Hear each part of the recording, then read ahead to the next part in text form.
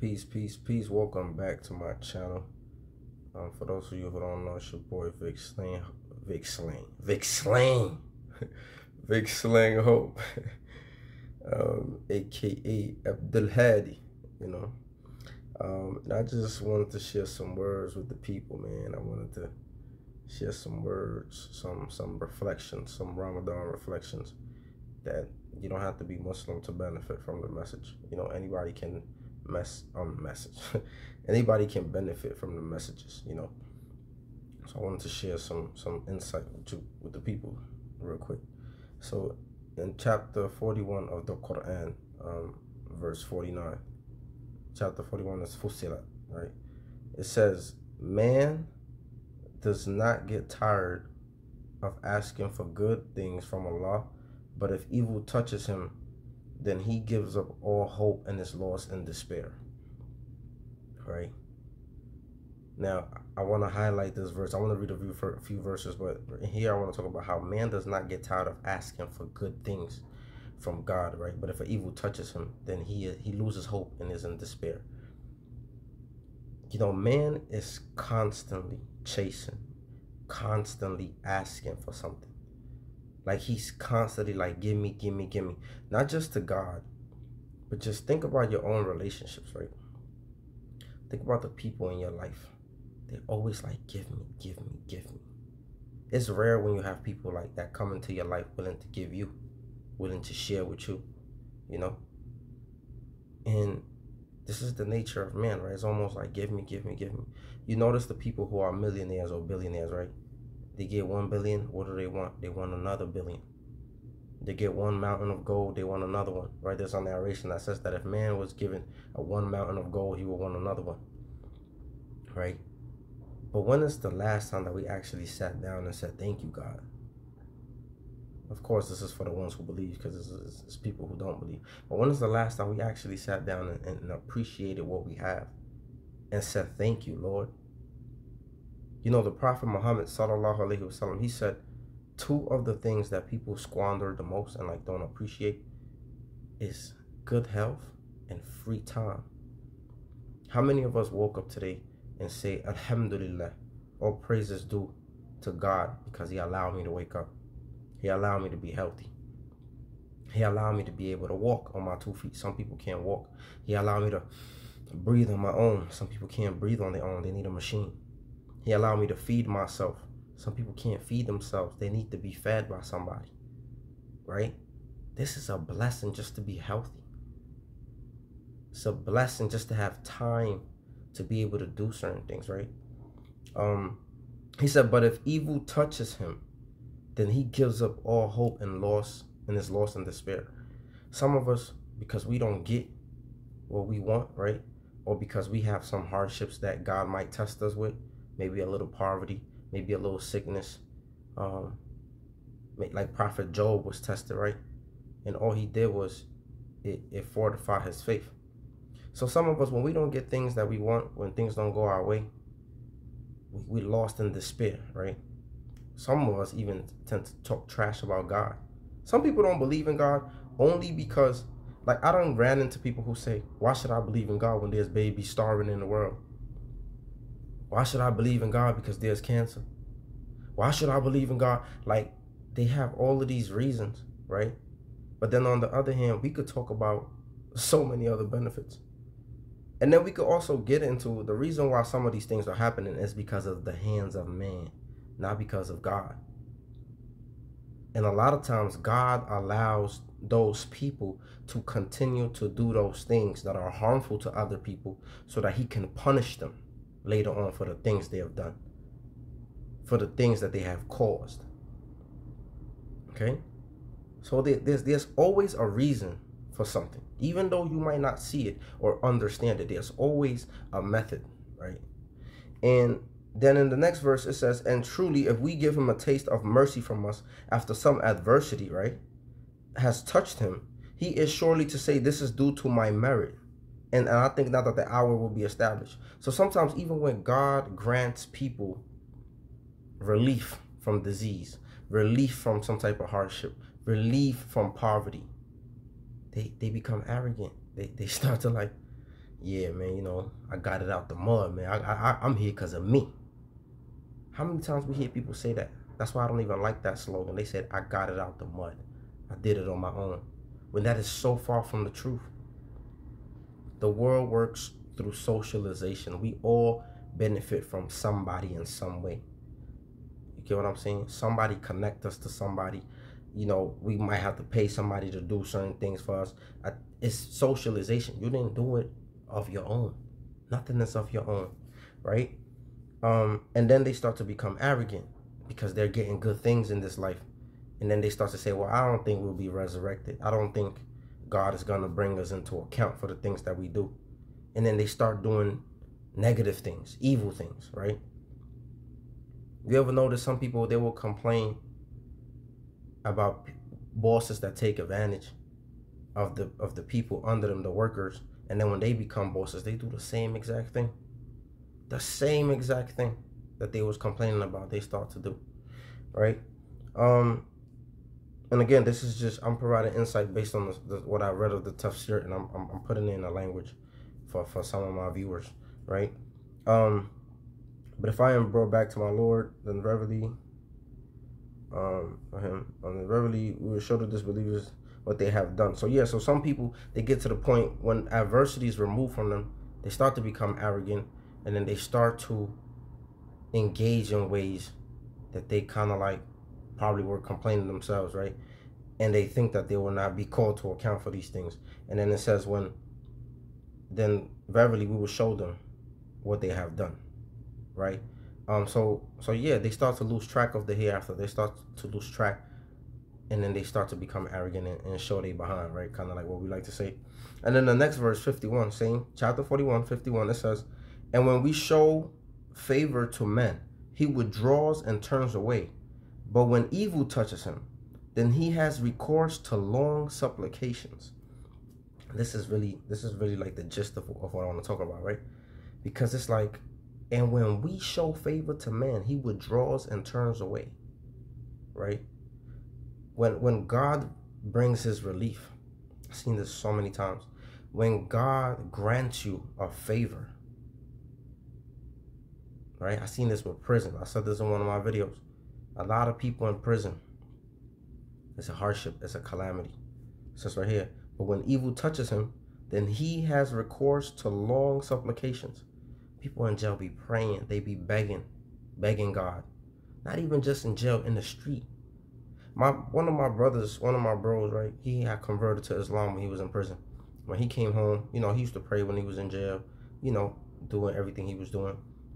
He got to the street, right? Like Allah says, right? And when we show favor to man, he withdraws and turns away, right? So he goes from being in a calamity, praying, asking God for forgiveness and for good, right? To free him. And then once God freed him, he forgot about God. He turns away. Allah says it in the Quran in numerous verses, right? He turns away. So now he's not praying. He's not engaging in the things that he's supposed to engage until he got shot. He got shot.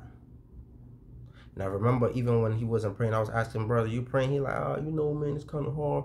You just, you know, he had all the excuses in the book until he got shot and he lived.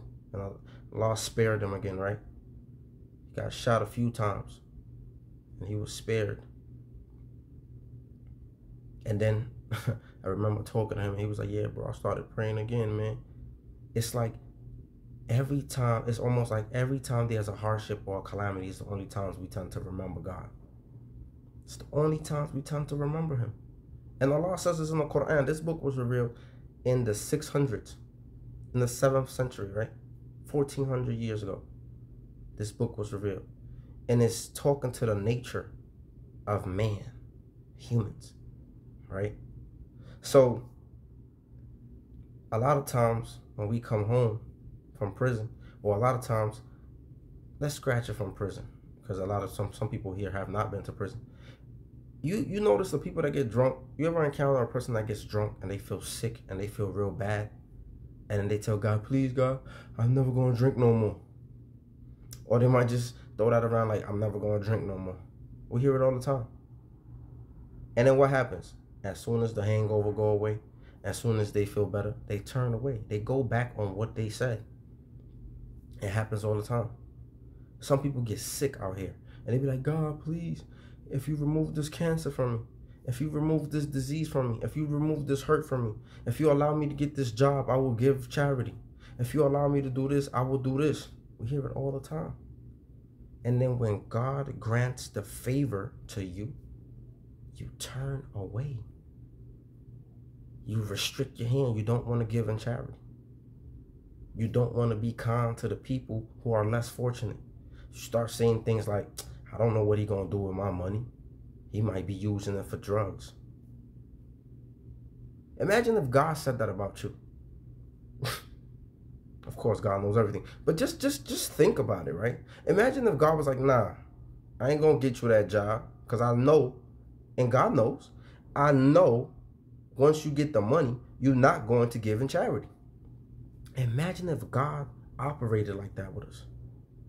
Because he knows what we're going to do. He says it in the Quran. He says when we show favor to man, right? When we remove, and truly when we give him a taste of mercy, when we give him riches, when we give him good health, when we give him some of these things, he turns away. So God knows. So imagine if he was just on something like, you know what? I'm not even going to give you nothing because I already know what you're going to do. We'll be messed up. We'll feel some type of way. So I want us to remember that. I want us to remember that when we walk past people who are hungry, right? I want us to remember the time when we didn't have a job and we was probably wondering where our next meal was going to come from. I want us to remember that. You know, when we fast the month of Ramadan and we feel the hunger pains and we feel what other people feel, right? We doing this voluntarily. But there's a lot of people who involuntarily fast because they don't know where their next meal going to come from. They don't know where their clean water going to come from. I want us to remember those things. And not just the fasting people, but the people who not fasting. I want you to remember when there was a time where you didn't know where your next meal was going to come from. And if you never experienced that, alhamdulillah, give thanks. Give thanks to God that he never put you through that. Okay? Give thanks to God first and then your parents. That you never had to encounter that, right? Because there's a lot of people who are going through that, right? So yeah, that's basically what I wanted to cover. I just wanted to talk about the nature of man. That when God gives him, when God has mercy on him, we forget that so fast. And we do that with people on an everyday basis. You heard the saying of people that bite the hand that feed them? We do that every day. We do that every day, right? And in another verse, God says that man becomes arrogant because he thinks himself to be self-sufficient, right? He thinks that he created himself. You hear a lot of people, ignorant people, walk around here saying we are gods, right? We created ourselves. We came from the stars. Y'all know the rhetoric they be preaching. I'll be looking at these people like, and Allah says this in the Quran, again, 1400 years ago. He said, man thinks himself to be self-sufficient. And another verse, he says, that they seek to alter my creation, right? So this adds to man thinking that he is self-sufficient, right? Now they're trying to play with the clouds, right? They're trying to create their own clouds and play with the weather, right? They play with the food. They make artificial crops, GMOs, right? They tamper with the DNA and the RNA, so certain cattle, certain fishes, some of the things that we eat can grow faster, right? They playing with sex, the sex of people, right? They're telling men they could be women and women they could be men. And they're doing this younger and younger. They are tampering with his creation.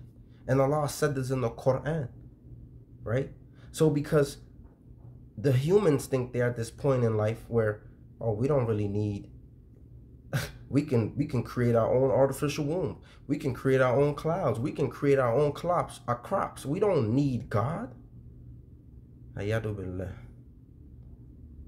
It's crazy. We didn't create those things. The trees and all of these things was already here before we got here. Right? The sustenance was already created by God before we got here. But because man keeps playing and tampering with science, he thinks he is self-sufficient. And all of those things that man is creating, trying to replicate the creation of God or trying to tamper with the creation of God, is all having adverse effects. Eating GMO is having adverse effects. Playing with people's organs is having adverse effects. Like playing with the weather is going to have adverse effects. Like we see all of these things that man keep trying to play because they're trying to be self-sufficient is having detrimental effects to the not just the ecosystem, but the lives of not just ourselves, but also the planet that we are living in. So I just want us to be mindful with that. I'm sorry I went a little too long, but I just wanted us to be mindful and be a little more thankful for the things that we have, the small things. You know, and I'll leave y'all with this. The Prophet Muhammad sallallahu alaihi wasallam, he said, richness is not how much wealth you accumulate. He said richness is being content with what you have. Okay? It takes a lot for man to be content because they always want more. Gimme, gimme, gimme, gimme. Gimme, gimme, gimme. Right? Jay-Z said this in a song one time. He said all ninjas really know how to do is say is gimme. Give me some coochie, give me some brain, give me a number, give me a name, blah, blah, blah. But you get the gist. Gimme, gimme, gimme. We always want something. Learn how to start appreciating what you have, man. Learn how to say thank you more. And in some of your prayers for God, sometimes you don't gotta ask for something. Sometimes you can just say thank you. Thank you. Thank you. Be thankful. Okay? It's okay to ask, but be thankful sometimes. Be thankful, man. And I'll repeat the hadith one more time. Richness is not how much wealth you accumulate. Richness is being content with what you have. Okay? Now let me know what y'all thoughts are in the comment section. I hope this message is beneficial to some of the people out there. And I hope some of the people take heed. Y'all stay blessed. Y'all have a good one. Peace.